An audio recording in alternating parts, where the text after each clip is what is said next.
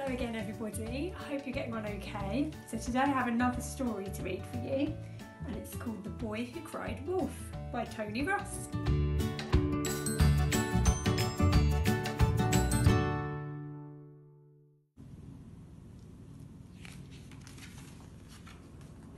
Once upon a time a little boy lived on this side of the mountains. His name was Harry. On the other side of the mountains, a wolf lived in the lap of luxury. No one ever asked his name.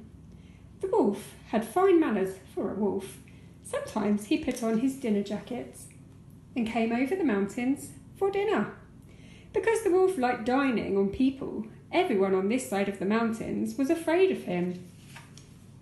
So whenever Harry had to do something he hated, like having a bath, he would cry, "Wolf!" even if the wolf was nowhere to be seen, because everybody was afraid of the wolf. Harry was left alone to do just what he wanted. Once a week, Harry went for his violin lesson because he hated lessons. He cried, "Wolf!" even though the wolf was not around. Then Harry was left alone to play the kind of music he liked. Sometimes Harry even cried, "Wolf!" just for the fun of it.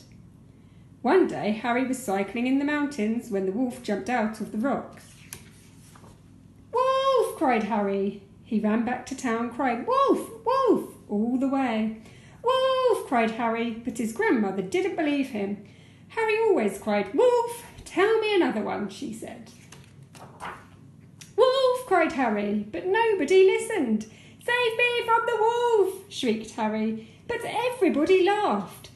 "Harry's crying wolf again," they said. At last the wolf caught up with Harry.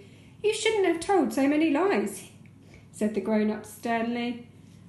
The wolf heard the grown-ups and changed his mind about eating Harry. He ate the grown-ups instead. Then he changed his mind again and had Harry for supper. C'est la vie. Oh dear, well that wasn't a very good ending for poor Harry, was it? I don't think he should have been crying wolf all of those times through the story. Maybe you could have a go at doing some drawings following on from the story today. Maybe you could draw Harry or the wolf, or maybe you could make a wolf mask out of some cardboard you may have at home. Whatever you decide to do, have a good day, take care everybody and I hope to see you soon. Bye!